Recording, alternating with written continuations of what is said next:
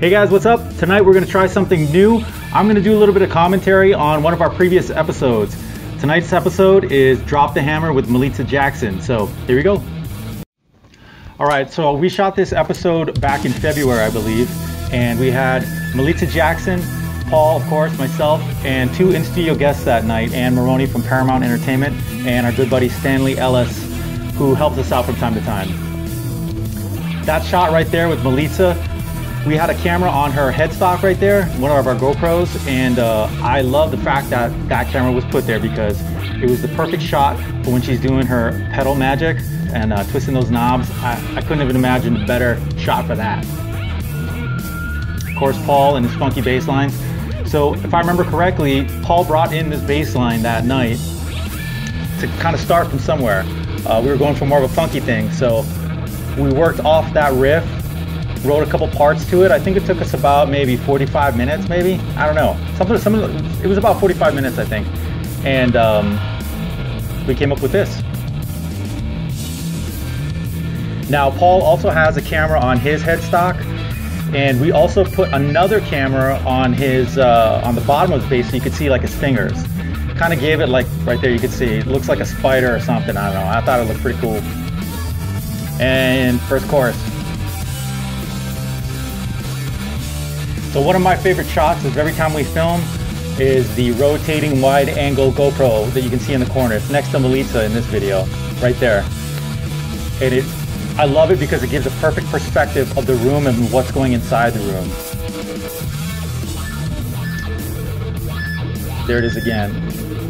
I don't remember what Anne and Stanley were drinking wine. Anne or Stanley, if you guys watch this, can you put in the comments what wine that was? I can't remember. And we hit the chorus really quickly right after that second verse, as you can see. That's one of my favorite shots right there. I love that wide shot. So while we were writing this song, we also decided to switch it up, go down into a bridge, right? Gotta have a bridge with every song, right? So that's what this is right here. We just broke it down to Paul and myself. I kind of felt like a marching thing going on there. As you can see, I'm playing it. I think it works, right? And then Melita comes in for one of the greatest moments of Rock Bottom Bros history, right now.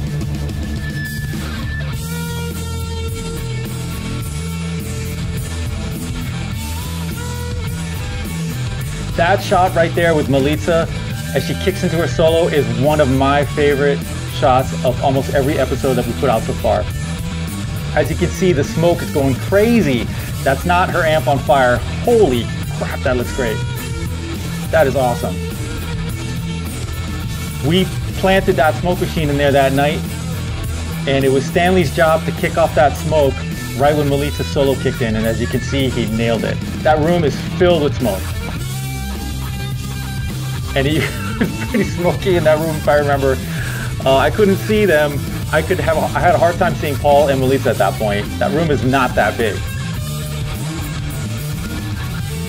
Oh yeah.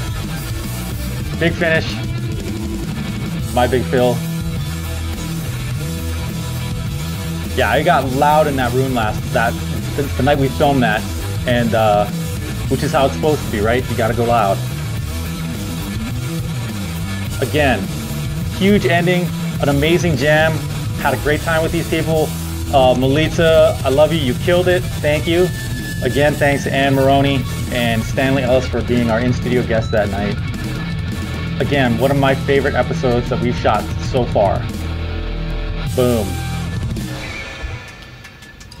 There you have it. Thanks, guys. We'll see you in the next one.